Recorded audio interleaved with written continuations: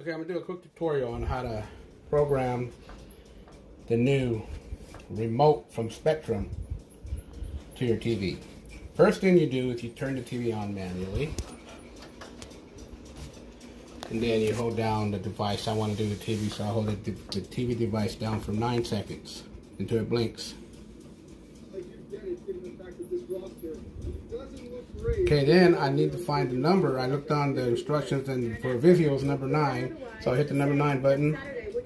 At the same time, I release them both, and then the TV blinks twice. So now I'm able to operate the TV volume, and on the box the channel. So that's how you do it. These are the new Spectrum remotes.